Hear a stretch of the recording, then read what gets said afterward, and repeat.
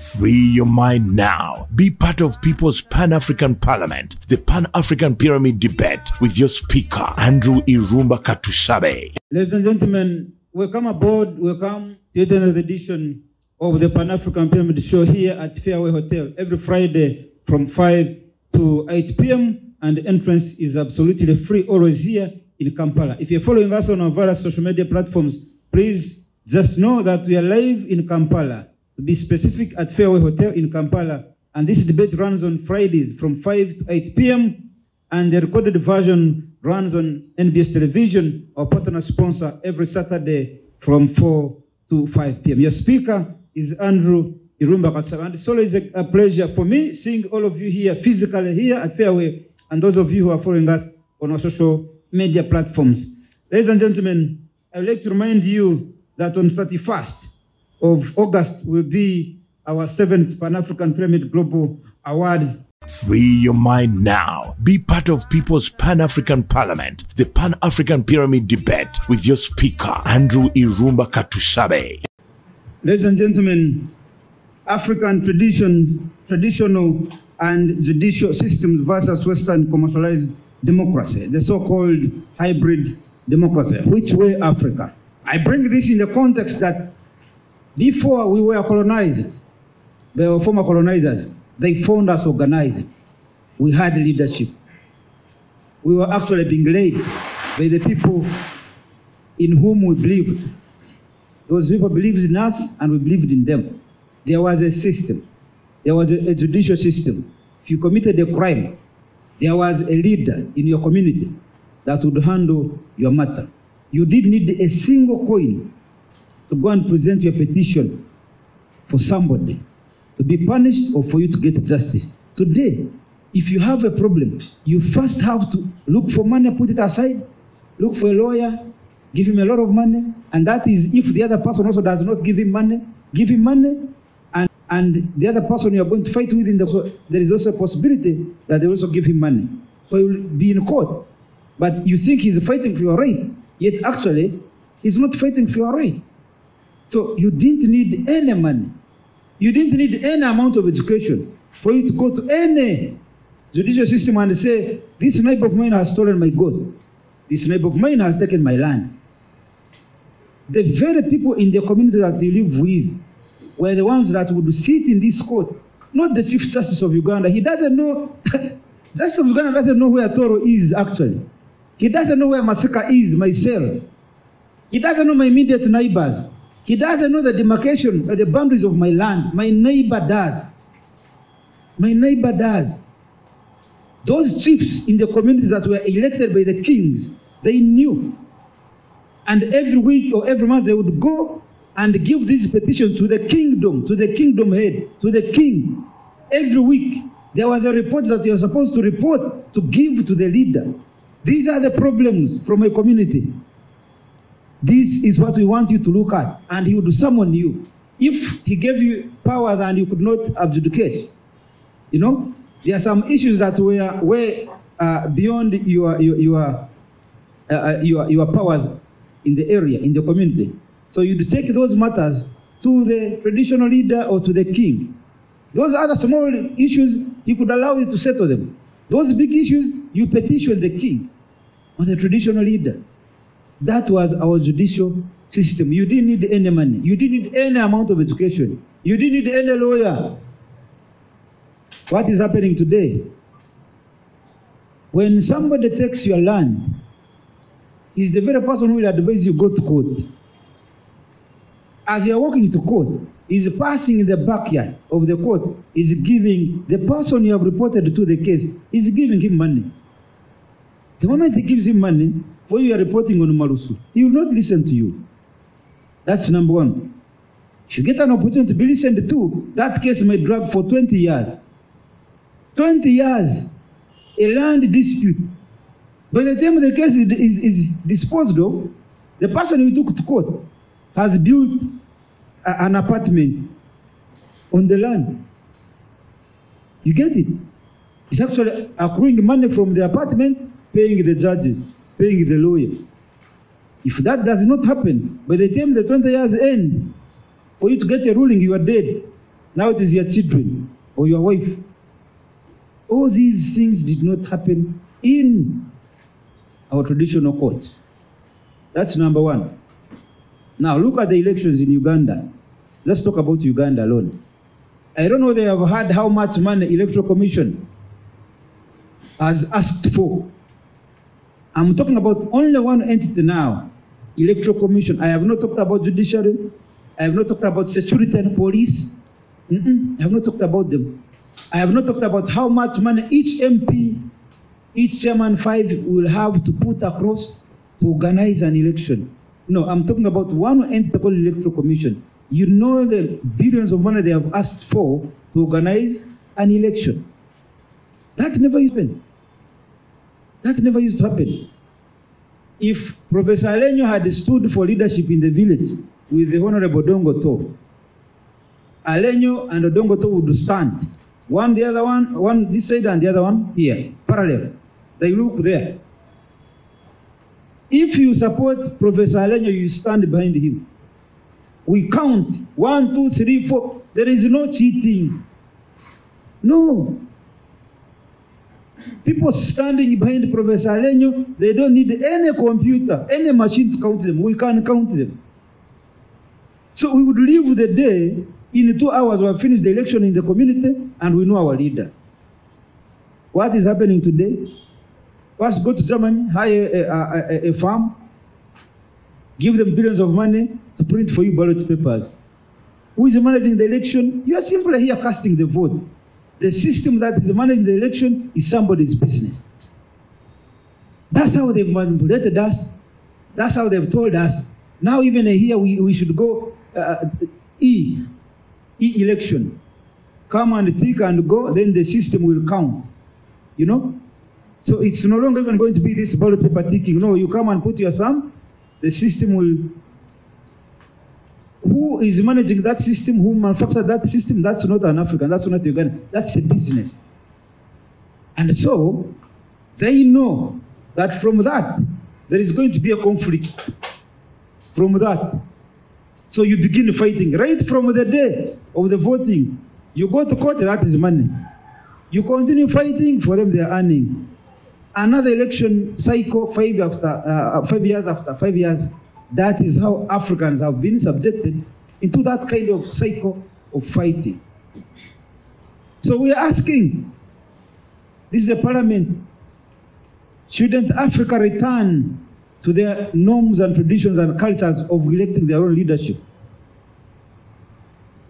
Let us weigh, let us see, if we go back to our ways, vis-a-vis the hybrid democracy, I'm calling it democracy, because even the one who chooses for you a leader is not you, he's not even seated here with you.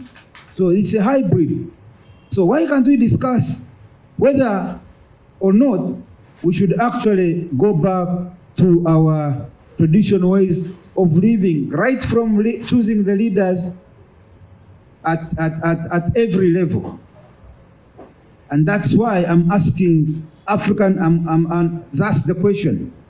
African traditional and judicial system versus Western commercialized democracy. Which way Africa? Which way should Africa take? Should we continue with this commercialized, very expensive and democratic process? Or we should go back to our ways that we used to actually elect amongst ourselves? Free your mind now. Be part of People's Pan-African Parliament, the Pan-African Pyramid Debate with your speaker, Andrew Irumba Katusabe. This is a very detailed topic because it combines, Right Honorable Speaker, 2 aspects of matters that affect our community. The first aspect is the judicial system.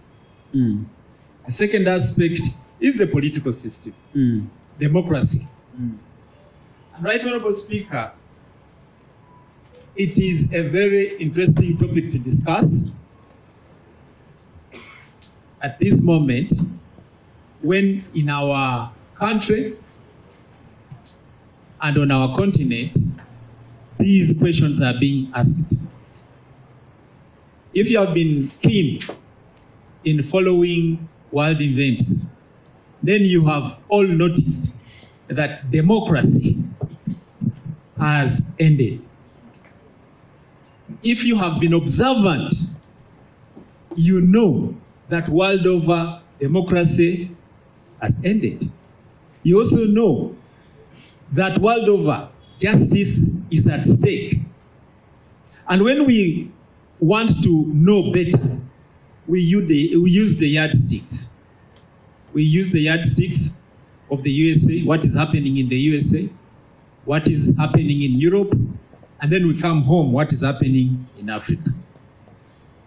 Indeed, Right Honorable Speaker, someone recently commented, I think it is a musician in USA, 50 Cent.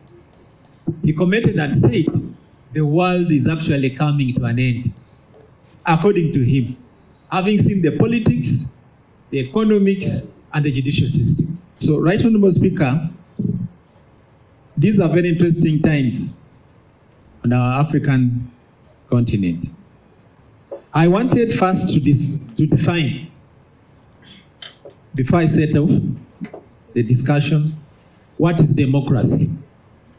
I'm going to center my discussion on the political part, and I think another person will handle the judicial part of African judicial system. I'm going to concentrate heavily on the political aspect. What is democracy? Democracy is said to be a system of leadership for the people, by the people, and with the people. Not so? That one we all know. And we all know that democracy is a system that started in Greece, in Athens. But it was adopted then by the entire Western world, adopting what we call and what they call democracy. But democracy is essentially evil. It is essentially evil.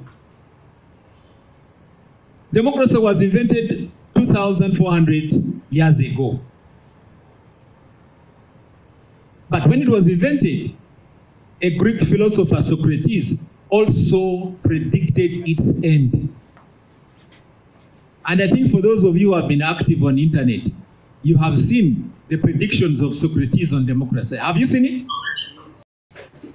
Right Honorable Speaker, democracy, when it was first founded, was introduced in the city of Athens by a person. And that person who introduced democracy had a name. He was called Celestines. I think you have seen that. Celestines wanted to have a democratic system where people would elect their own leaders.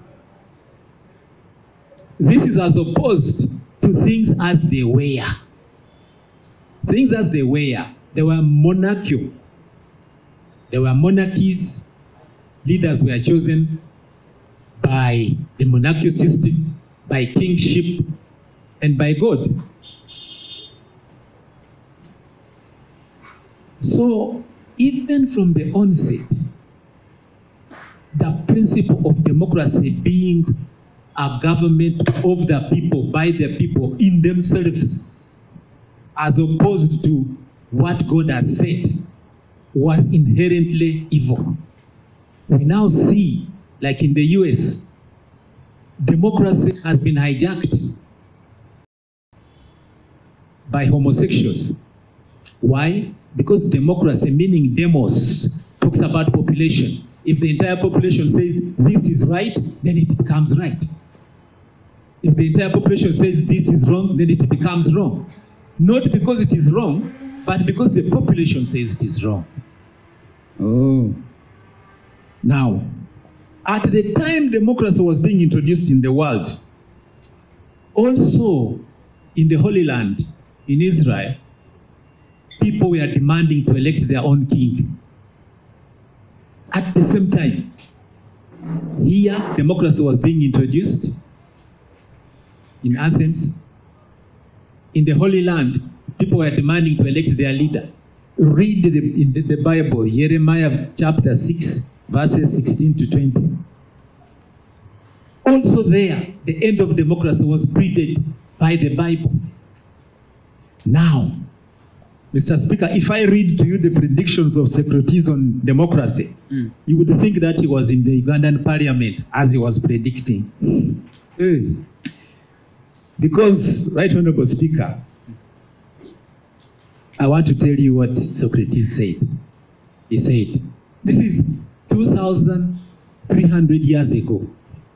2,300 years ago, Socrates said, democracy must fail because it will try to satisfy everyone, to try to tailor everyone. The poor will want the wealth of the rich, and democracy will give it to them. Socrates also said, democracy will fail because young people will demand entitlements of the old. He also said, democracy will fail because women will want to be treated like men. He also said, democracy will fail because foreigners will take over the rights of the natives. He then finally said that democracy will fail. Right, Honorable Speaker, this is very important. He said democracy will fail when thieves and fraudsters will want to take important functions and offices in government. And democracy will give it to them. That's why you said it's talking about Uganda. Yes. And that is where he ended his prediction. And that is where democracy has reached now. Thieves and fraudsters have taken authority, not only in Uganda, in the parliament, but all over Africa. Right, Honorable Speaker, there is a video circulating about Ghana, the situation in Ghana, where people are calling for another type of governance, at least not democracy, because it is full of corruption, vote buying, and opulence of parliamentarians, just like here. And that's why you see that this year in particular, democracy has failed everywhere. In South Africa, the African National Congress, which used to dominate the South African parliament, has lost its majority for the first time. People have started seeing beyond democracy and parties. In India, the PGP party has also lost its clout. In Ghana, if you have not read the speech of the outgoing president, Manhattan, then you're not an African. In Uganda here, surely, how many of you can say that we have what we call political parties? Which political party do we have in place? Nope. NRM. Nope. NRM. As NOP is, wasn't the leader of opposition from NOP? Didn't he participate in the false leadership award? NRM. The service award? Yes. The NOP person participated. NRM. Why did you want to start with NRM, Right Honorable Speaker? Because they're in power. That one, you need to listen to the speech of the outgoing president of Ghana.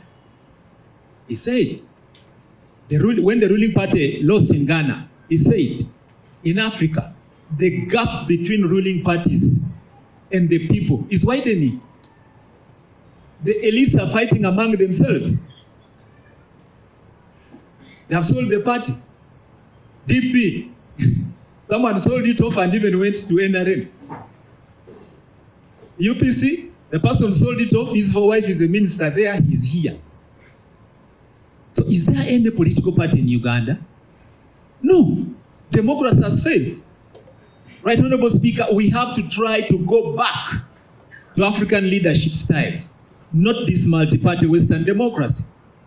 These political parties are like football clubs.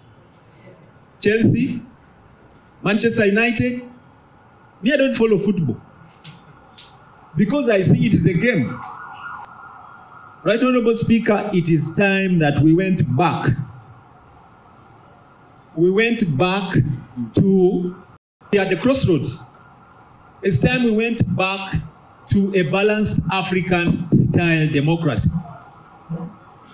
And speaking of Uganda, Right Honorable Speaker, this thing had been done. In 1986, what I consider the best thing happened in Uganda. I think as Ugandans, what happened in 1986 was the best thing to us. A certain person came to power, president, but he came with a quasi-African system. He did not come with the multi-party democracy of the Western world. No. You are very well aware that when NRM came to power, there were no political parties allowed. No multi-partyism. And the best thing that happened to Uganda at that time, from 1986 to 1996, for the whole decade, we did not have Western-style democracy. And Uganda developed best at that time. Then 1996, politics set in. Elections. That's where Museveni began to lose ground. And then NRM began to lose ground. All the subsequent elections began to become worse. Until 2005, we had a referendum that we should go back to multi-party democracy, which meant that we left our African-grown individual merit system. So the 26 elections, multi-party democracy became bad. Since then, elections have been worsening until where we have reached now. And as Socrates, the philosopher, predicted 2036 years, we now have thieves and fraudsters. Go to any street of Uganda, people are dejected with the fraudsters in parliament. What is the way forward? The way forward is that we should get back. We should get back to a partial, quasi-African valued electoral system. Partial quasi. Yes. We bring in elements of African. Oh. Yes. We may not go full board for now. Yes. We introduce slowly. Yes, we may not go full grown because of the following reasons, right, Honorable Speaker. We cannot go back to the ancient African monarchies. Why? Because they had their loopholes. They had their inadequacies as African monarchs. So we have to balance. And I'm saying in 1986, the LC system that was brought had a very, very balanced system. Talk of judiciary. I tell you, when I was in Ministry of Justice, one of the best things we expected was that the judicial powers of the system was to be enhanced. We are supposed, the LC system, right, Honorable Speaker, answered all your queries. The LC system, your Honorable Speaker, answered all your queries on the judicial process. One, the LC sitting in the LC1 court knew the people very well. And because they are locals, natives in that village, they would not take bribe. Because if they took a bribe on a small case, they would remain as natives in the village. This bribe would never leave them. The LC system, if it is enforced, would be the best judicial system. But the elite began to overpower President Museveni. They destroyed the LC1 system. The LC1 courts were destroyed. Powers were removed from them. Powers over land were removed. Powers over land cases were removed. Powers even over criminal cases were removed. And yet, in my opinion, the LC1 courts can even try crime. Why not? If someone is killed in the village, while the case is still fresh in everybody's mind, people know who was killed, people know who was drinking with the dead man, how the quarrel started, all the witnesses are there. They could hear this case. But now President Museveni gave in to elitism and Western democracy. They said, no, LCs don't have power to hear capital cases. That's too big for them. Now, what happens when the person is killed in the village? The case is taken to court and the person is committed to high court. And the case is heard over 4 years later when witnesses have died. It will be heard in the High Court, maybe in Nepi. And the villagers who know the case, the witnesses, they will not even come because there's no money. Land cases like yours, the case, instead of being handled by people who know the land, who know the witnesses, is brought to the High Court. In the High Court, it is before a person who does not know Chenjoju. He will need to organize this session after 5 years. After 5 years, they would know, they would have killed your father, they would have killed witness A, they would have eaten money. Right, Honorable Speaker, finally, I want to say this. Democracy, in my opinion, has ended. Any country that is trying to force this democracy of multipartyism on its citizens is going to knock. Free your mind now. Be part of People's Pan-African Parliament, the Pan-African Pyramid Debate with your speaker, Andrew Irumba Katusabe. So this is an Afrocentric, Eurocentric perspective. Europeans' justice system has been founded on 4 categories of philosophers in Europe. There are 4 categories of philosophers that founded the justice system the white man believes in. We have the ancient philosophers, the ancient Greek philosophers that Professor talked about. That includes Plato and Aristotle. Then we have the medieval Christian philosophers like St. Augustine and St. Thomas Aquinas.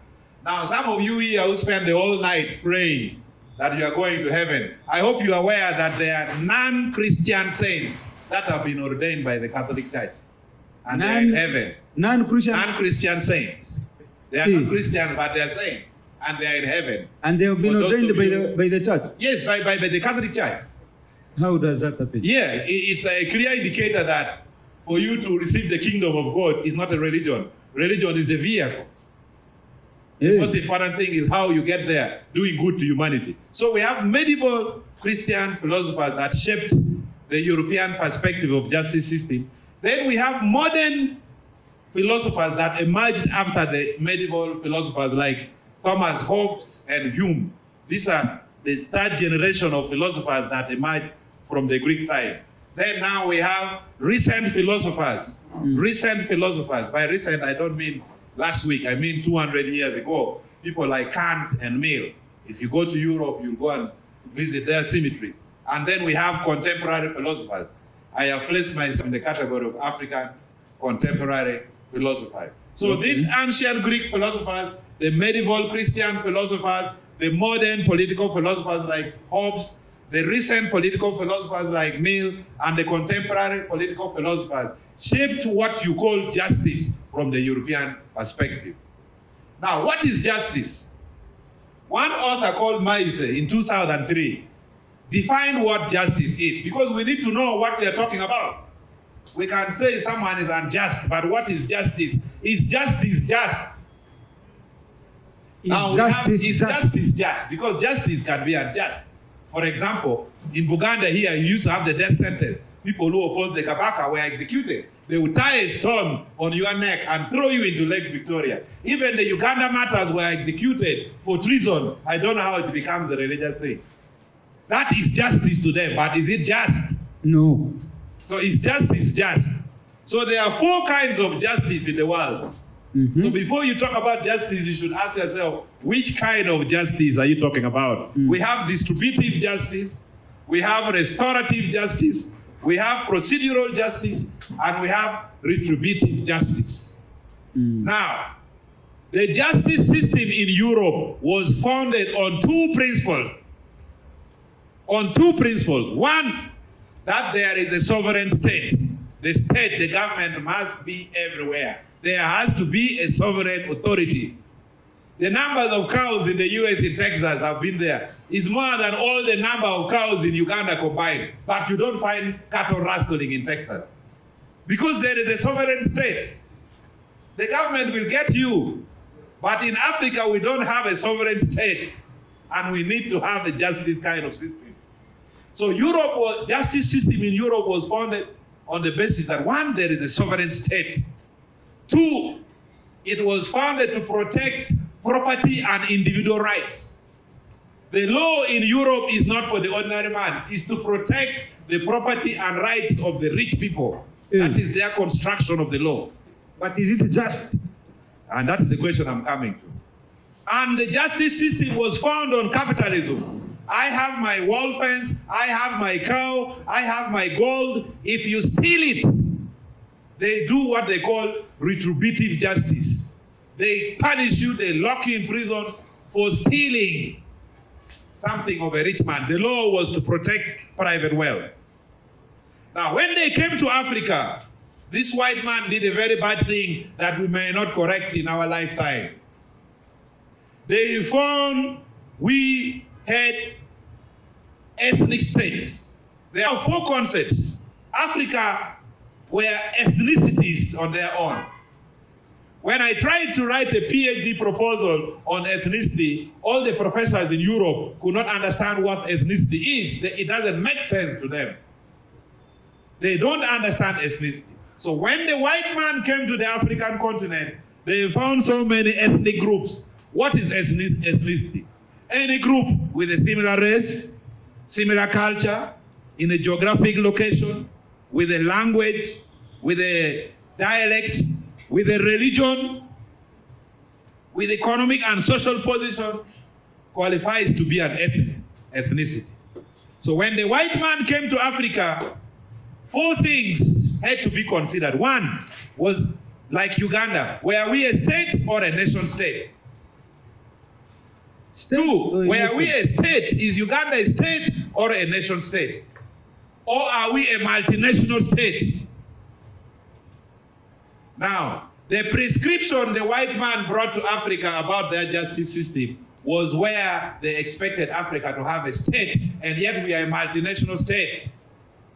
Actually, it's a state. Buganda is a state. Toro is a state. Kigezi is a state. We are several states within one. Angola is a state. We are several states within one nation. So we qualify to be a multinational state. And the white man brings a justice system of a sovereign state and not of a multinational state. So when the colonialists came to the African continent, they imposed the nation state. If I may quote one great Pan-Africanist called Idowa William. Idowa William. Yes. He said, I quote, Africa is yet to shed off its character as an illegitimate child of colonialism. They combined us together. 52 different ethnic groups put together to form one country called Uganda. How can you not have problems? 8 years ago, I used to take alcohol. When you go in a bar with a white man, when they are drunk, they start guessing that maybe they are the same tribe of William Shakespeare. The white man destroyed the state. They destroyed the tribe and ethnicity completely and deliberately. No one can even say, I'm from the clan of William Shakespeare. But when you are in Africa, like in Uganda, I get arrested, I end up to the police station, there is still a form that asks for my tribe. Yes. Even in the National Referral Hospital, they still want to know my tribe. Why?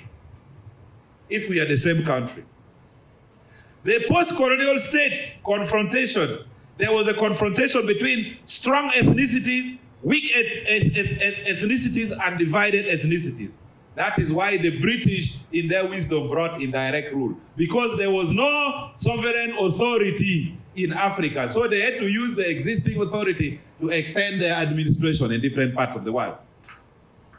And Professor Mamdani, if I may quote him, he said, European colonizers strengthened tribal chiefs because they met a situation where in a small country that it takes 30 minutes to fly over in an Airbus, there are 52 tribes. And for your information, we are different. We are different because we took over 2,000 years. It took me over 2,000 years to evolve to be what I am. And actually, it took another 2,000 years or 3,000 to evolve to be a Toro. We are different. But we have now been put together. In Uganda, there is a word called patriotism, which I have deleted from all my dictionaries. Why? Why? Because it is trying to tell you to shade off your ethnic identity and be Ugandan. So you shade it off and be Ugandan, and yet other people have not shaded it. It is foolery. So we must recognize that we are different ethnicities in one country, to the extent that the Nigerians have done it. If they are appointing electoral commission, every ethnicity should be represented. If not, there is no commission. The same in India. But in Uganda, because they want you to blindly follow patriotism, they end up appointing only one tribe because they are competent. But we have 57 different tribes, for God's sake. And it's very unlikely that even in 2,000 years, there will be intermarriage and everyone will be one. The nation states, the multinational state, is not evolving into a nation state. Obote one government did a very good thing. There was cross-educational exchange. It was a deliberate effort. Yes. People from Ankole studied in Sir Samuel Becker. My father studied in St. Leo's, Fort Portal. Deliberately. His OB is Minister Tom Butime. The last time I went there in Fort Portal, I had to walk in the evening to see maybe there's someone who looks like me there. I could be having a brother unknowing. It was a deliberate effort by the pre-colonial government that in 50 years there would be intermarriage and then the multinational state would come into being a state. But capitalism has undone all that. You can study from nursery to university in your village and you get a degree without even visiting other parts of the country. Now, the African traditional system on the first part. The African justice system is restorative. It is not retributive. We restore the individual and bring the individual back to the society. Before the United Nations was formed, before, immediately after the League of Nations was formed, and then the United Nations was formed, then they brought international conventions on prisoners of war. My tribe, there was no death sentence. We knew how to handle prisoners of war even before the League of Nations had put anything in writing. I think the white man even borrowed it. Matoput. Yes, we have alternative justice system. Matoput. The justice system in Africa is restorative. We can take 3 examples. The Ubuntu system in South Africa. The Gachacha courts in Rwanda. The Matoput in Acholi. I wanted to do a PhD on Matoput, but I realized some white men from Sweden had done extensive work in that area, that there was no new area for anyone to do research on. They come and borrow everything. I was shocked. I was reading about my Matoput in a Swedish journal, and properly written. Hey. So, for the justice system in Africa to work, we must think of a restorative justice system. We should not think of a retributive justice system. That is why the African prisons are full. I was doing a quick research. If you compare the prisons in Europe and in Africa, 79% of those in prison are those waiting for trial, not even those who are convicted. So what is the importance of having the presumption of innocence until proven guilty? You're talking about in Africa?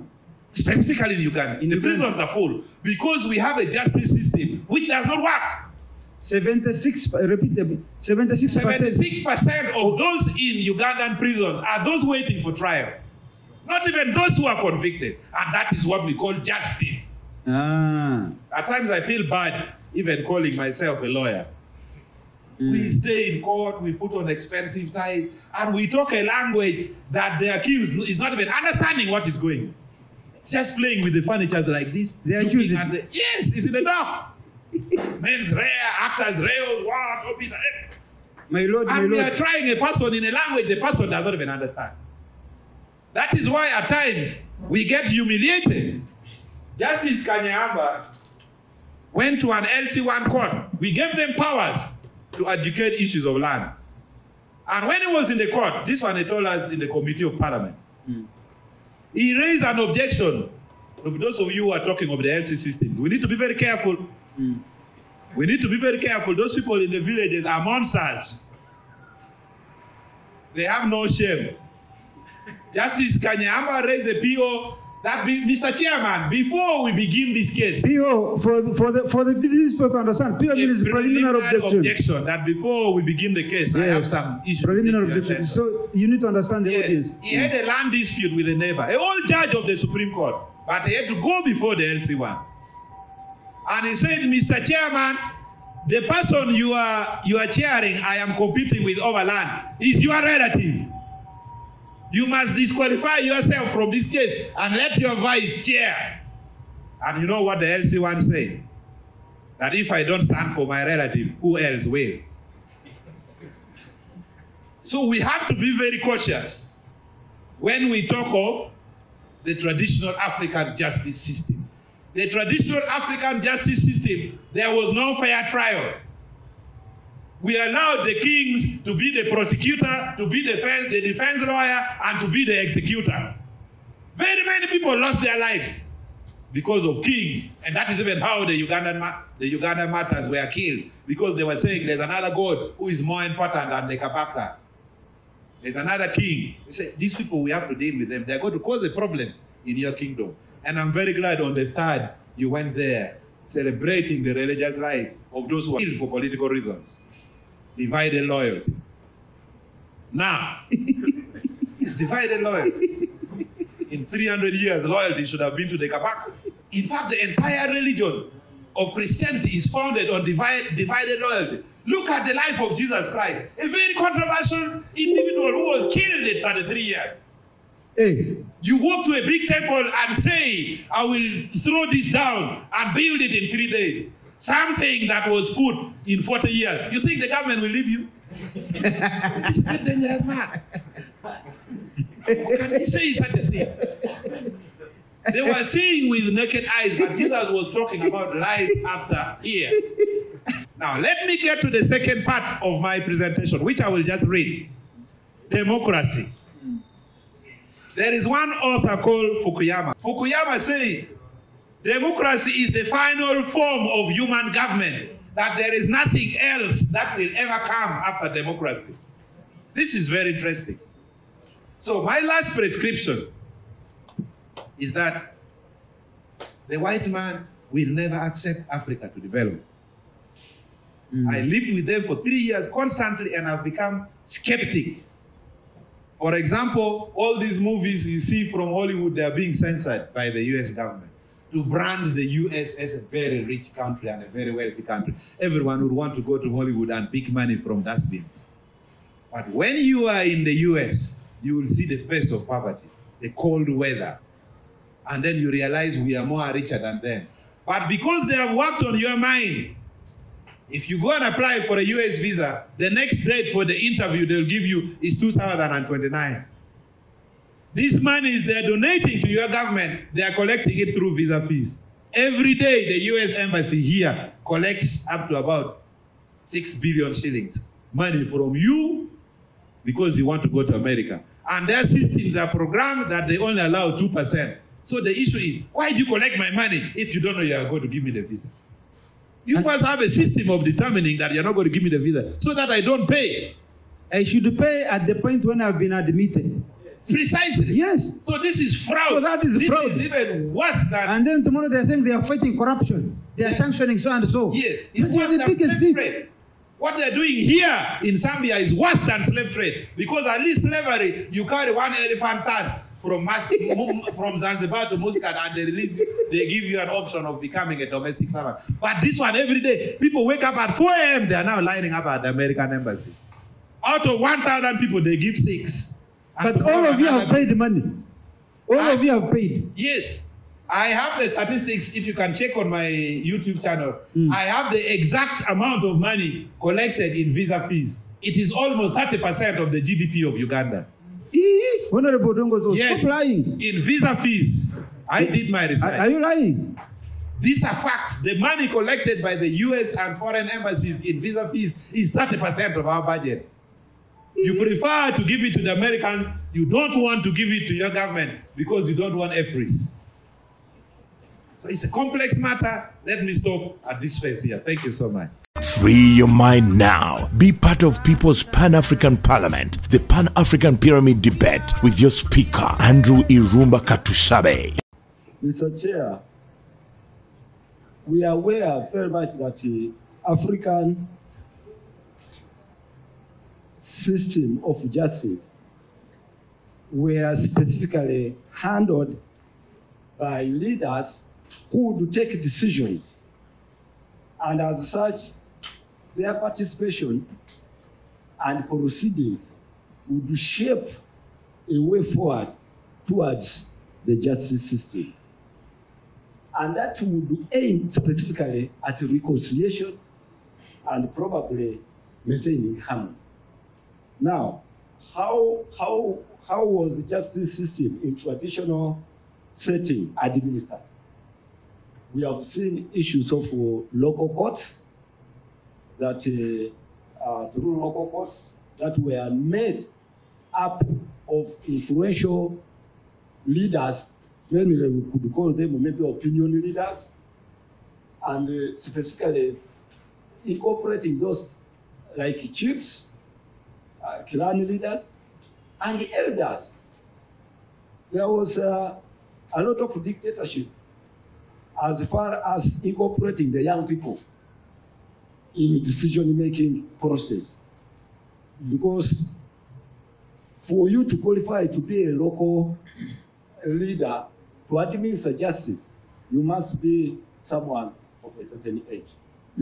Now, the African traditional justice system in contemporary legal dispensation generally defeats the legal pluralism in modern African democracy. Because we are looking at, when you look at the formal justice system, it is quite expensive for you to exhaust the legal procedures.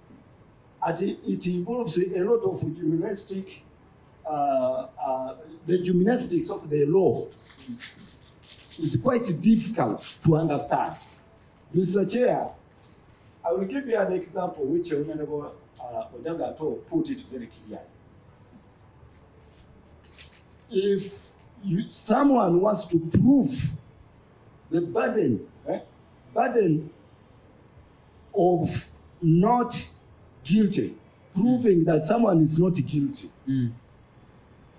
If someone has the presumption of innocence, now you know very well that in Uganda, it is you are proved innocent, you are presumed innocent until proven guilty. But there are some countries where you are proven guilty before until you say no. If they suspect that in Rwanda, you are guilty until you prove yourself innocent. So now, that is where the issue of becoming expensive comes in. Because of commercialization. Will now the commercialization of judicial system. First of all, you have to put a lot of money to prove that that person is is guilty. Because I will give you an example that a murderer who is caught red-handed killing will first of all is innocent. Will first of all be subjected to a comfort zone, because the application of the law will entail the human rights aspect. This person again, you will see him now, no issues of human rights, the right to fair hearing, but this is the person who has already what? He has killed, the right to medical, the right to adequate food, and the adequate food involves even quality and quantity. The right to adequate food, the right to medical care. He's in prison, but he has the right to adequate food. Not only adequate, but involves the quality and quantity. You don't just give him portion and beans and soap there. No, please give him omelette in the morning. Arrange good food. But Honorable, tell me one prison that has ever served anybody. This is what I am telling you: the right to adequate food. Although in Uganda there is a short supply, when we look at it in terms of law, so that means he should not be even subjected to inhuman treatment. The right to life, you see. So the right to a lawyer. But this is a man that who has killed. Yeah, and then they say they could be telling lies about him. You see, they say now you see, we need to have a postmortem report to prove whether it was a bullet or not. Maybe something that resembles a bullet could have hit him. And so they even went, now you can see how commercialized it is. You put a lot of money to go to the doctor to prove through postmortem whether it was a bullet or not. Now, and when it is proven so, when it is proven guilty, he's even sentenced. He does not also face the issue of life, death penalty, because death penalty is not there. Now, if he is proven guilty, he is simply sentenced to life imprisonment. Can you imagine? Now, life imprisonment. Government now spends more money to feed him in prison. A person who has killed, the government is spending more money to feed this person in prison because he has been convicted. So as you wind up, I want to understand your argument. I want to understand your argument. Do you agree that this kind of democracy is expensive? I put it in my introductory part. I said it is the thesis. So that means that in the African traditional setting, at a certain time, they were applying Hammurabi's principle, the philosophy. A tooth for a tooth. An eye for an eye. For an eye. If you cut my ear, I cut your ear. I cut your ear. But again, it had legal discrepancies. There were some of these defects in application. Because I will give you an example. For instance, if an offender rapes a 6-month baby, what do you do if you apply this principle? What do you do if an offender rapes a 6-month baby? What do you do? Death penalty. No, because we are saying Hammurabi is proof for a tooth for a tooth. You look for. Now, you should also look for you as a 6 month. Now you look for the 6-month baby of what if the offender doesn't have a 6-month baby? The last point is 30 years. What did you do? So there are issues there. There are some gymnastic issues. So in doing the comparative analysis of the judicial review systems among the traditional justice system, respect and protection of fundamental freedoms and fundamental freedoms it was not followed. That's why someone sits somewhere, put on a skin of a leopard and orders for the killing of Uganda matters. You see? Someone from somewhere sits in his room somewhere because he has put on a skin of a leopard. He's looking as if a leopard. Then he just orders, please, Uganda matters be killed. You see? So that is where we have issues, which is contrary to the human rights treaties. And of course, now, in conclusion, Mr. Chair, we are looking at now which way forward for Africa. Africa, as we talk now, we need to incorporate both the traditional justice system and the modern democratic justice system based on the civil and the common law. Because the common law, the civil law will handle issues of legislation. And legislation is very, very paramount in terms of analyzing the legal regime in our country. Now, the common law or the case law is specifically those judicial decisions and customs, rather than those in the statutes and in the constitution. Thank you, Comrade. As I conclude, the democratic tenets are very, very clear. There are some countries, because there's one of my colleagues, speaker, I think Honorable said there is no democracy. I think in Africa, in most of the African countries. But I want to state that, yes, we have adopted Western democratic tenets. It may not be 100%, but at least we are there.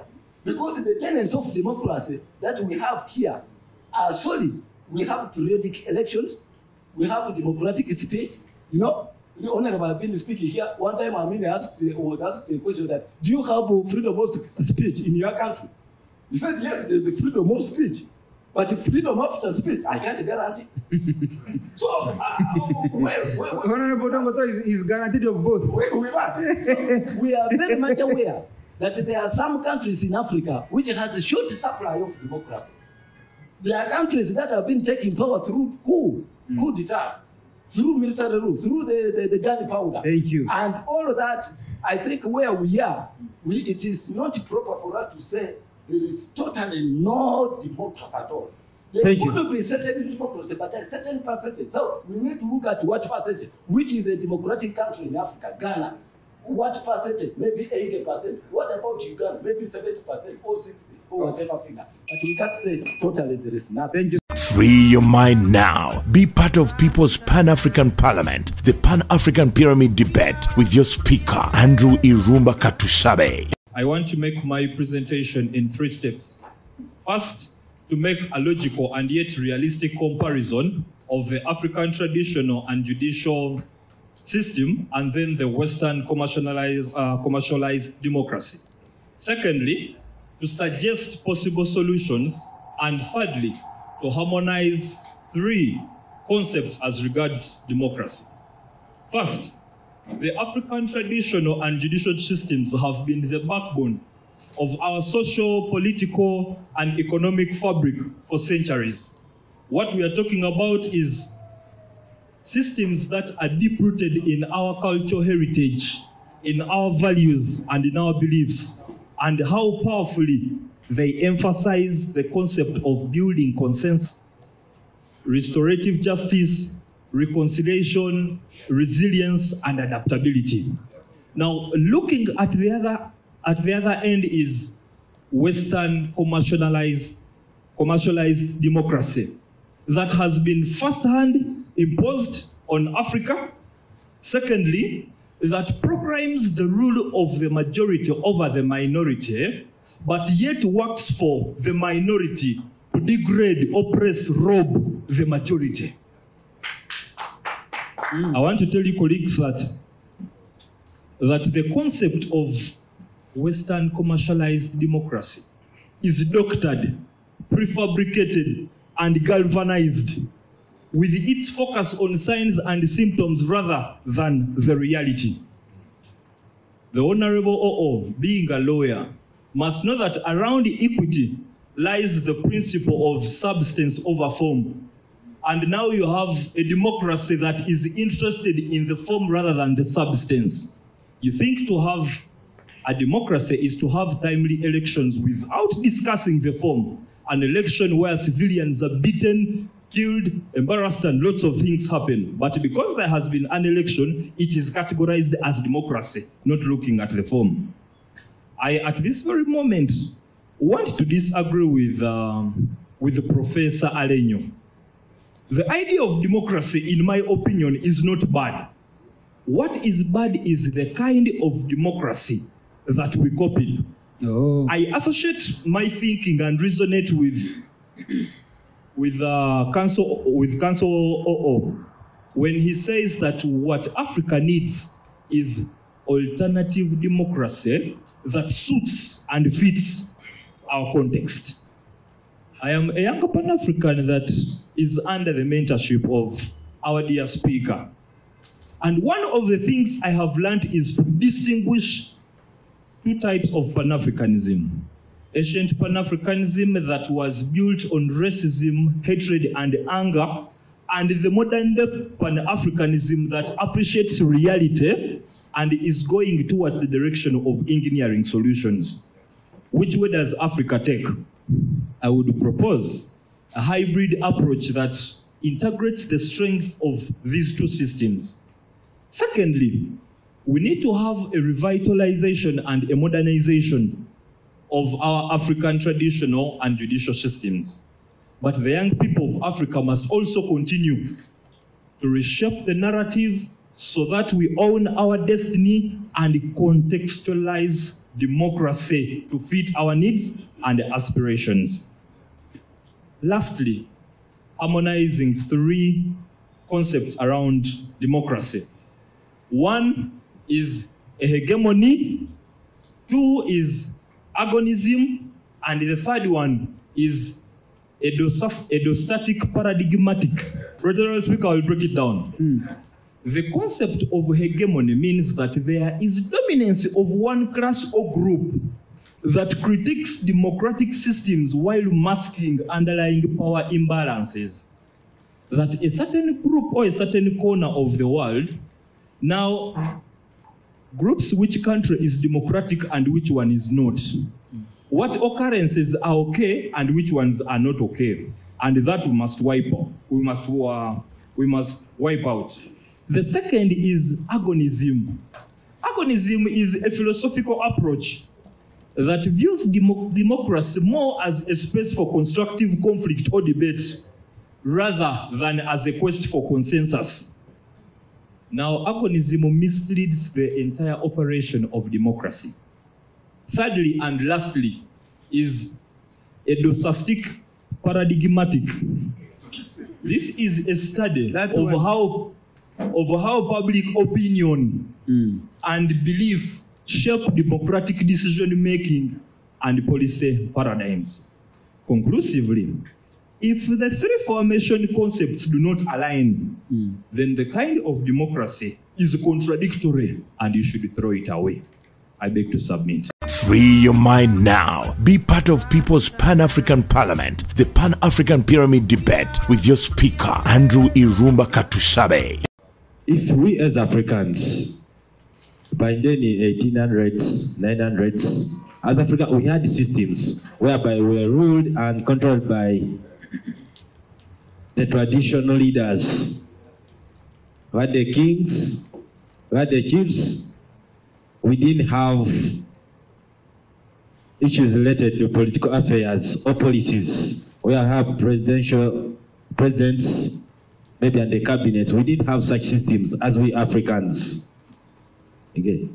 But what beats my mind, as the Europeans, for example, England, they maintained their system of the monarchical system, and they came to Africa, whereby they diminishing our traditional systems to bring their traditional their westernized system. Exactly, westernized system. So if you look at that in that context, if you look at that nature point that I'm trying to put across, why are they doing that? Is it that if we as Africans, our African leader rules for over 40 years, maybe 50 years, a king, you mean for us we cannot be ahead, we can't put a step ahead? Why are they impoverishing our systems as Europeans? Okay. That's food for thought. Thank you so much. Thank you very much. Thank you. Free your mind now. Be part of People's Pan-African Parliament, the Pan-African Pyramid Debate with your speaker, Andrew Irumba Katusabe. That Africa need to have a unique path that will balance the strength of all systems for our inclusive, equity, and justice society. So allow me to end here. Free your mind now. Be part of People's Pan-African Parliament, the Pan-African Pyramid Debate with your speaker, Andrew Irumba Katusabe. Finish the debate. Good night. Free your mind now. Be part of People's Pan-African Parliament, the Pan-African Pyramid Debate with your speaker, Andrew Irumba Katusabe.